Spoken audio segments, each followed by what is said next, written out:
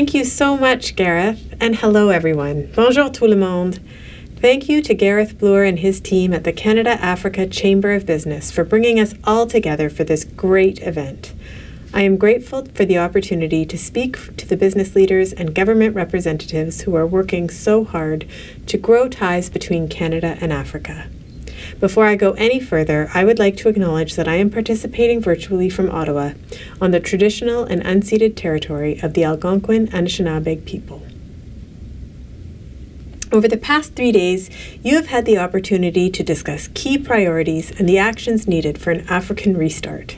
You've talked about the importance of mobility, trade, and climate change, and you've discussed why and how we should strengthen collaboration and partnerships. These discussions embody Canada's commitment to strengthen our relationship with the nations of Africa.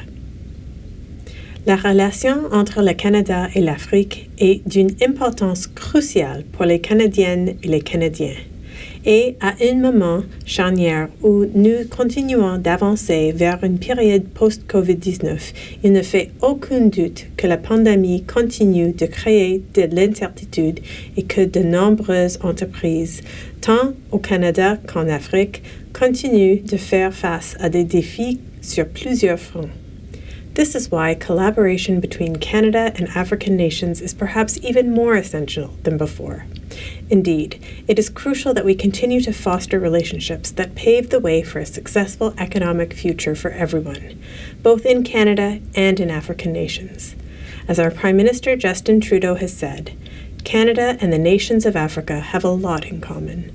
Whether it's our shared dedication to democracy, advancing gender equality, or fighting climate change, the opportunities for Canada and Africa to work together are there. And the story we need to tell is this: Canada needs Africa.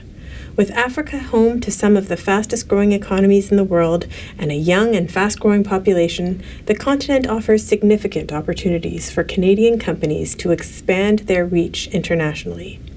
Canadian businesses want to grow their exports and diversify trade relations with new and growing markets, such as Côte d'Ivoire and Kenya. This is why our Trade Commissioner Service, or TCS, currently has 9 senior trade commissioners working in Sub-Saharan Africa, plus 36 locally engaged trade commissioners serving 48 markets. The TCS brings expert market knowledge, local contacts, and on-the-ground support to Canadian businesses to help them find and capitalize on international business opportunities. Canada also wants to support African nations as they grow back stronger and better in a post-COVID-19 world. We are doing this in 2 ways. The first is by continuing to encourage and support investment in the many dynamic economies of Africa. And the second is by supporting African nations on the pathways to sustainable and inclusive economic growth. Tout comme le Canada a besoin de l'Afrique, l'Afrique a aussi besoin du Canada. Le Canada est un partenaire de longue date du continent et il appuie la vision de l'Union africaine d'une Afrique intégrée, prospère et pacifique. Faire affaire avec le Canada signifie que vous pouvez compter sur notre expertise, notre talent et nos pratiques d'affaires responsables. Canada also continues to support the establishment of the African Continental Free Trade Area, or AFCFTA. We do so through contributions to the African Trade Policy Center at the UN Economic Commission for Africa. Canada believes in the potential of the AFCFTA and its ability to foster regional economic integration.